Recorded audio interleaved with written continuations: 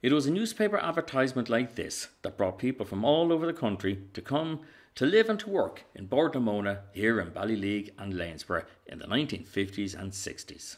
The ad offered a new beginning and a working wage for hundreds of men and women, and when they arrived they lived here, initially in the billets and the new residential camps set up at Clontuskert.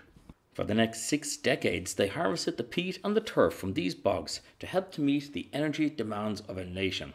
They worked hard, they set up new families here and settled down in the Bordamona estates, and the money they earned helped to educate their children and build a new community. Everyone who worked for Bordamona knew that the time would come when the argument in favour of reducing carbon emissions on this earth would outweigh the economic benefits of burning turf and peat.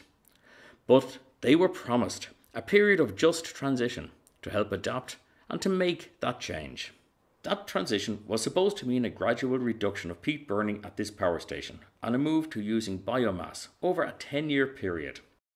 But legal moves reduced that transition period from 10 years to 10 months, and hundreds of local workers were presented with the option of taking early redundancy. Some of those leaving were approaching retirement age, but many were still in their 40s and 50s, and that's where the new Loughree Access for All community project came in.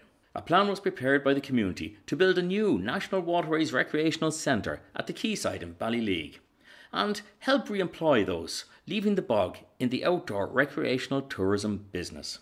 With the help of Roscommon County Council and Leader, a community tourism business was set up and huge investment put in the area's finest natural resource, fishing on Loughree, that is today attracting more than 10,000 visitors per year to the community for festivals and events and helping to create jobs both directly and indirectly.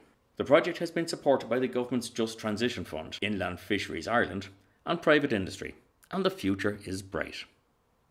Rural tourism is the future for our community.